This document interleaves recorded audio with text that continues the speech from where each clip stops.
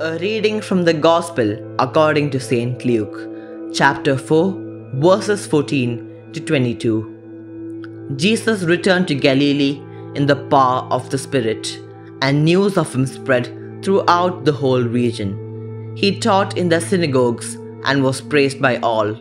He came to Nazareth, where he had grown up, and went according to his custom into the synagogue on the Sabbath day.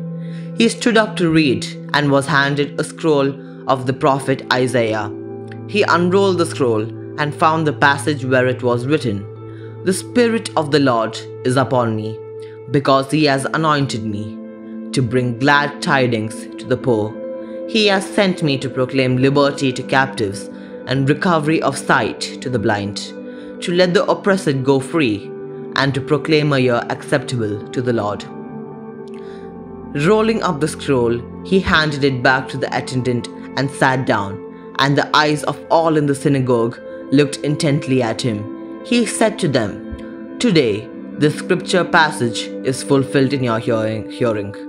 And all spoke highly of him, and were amazed at the gracious words that came from his mouth.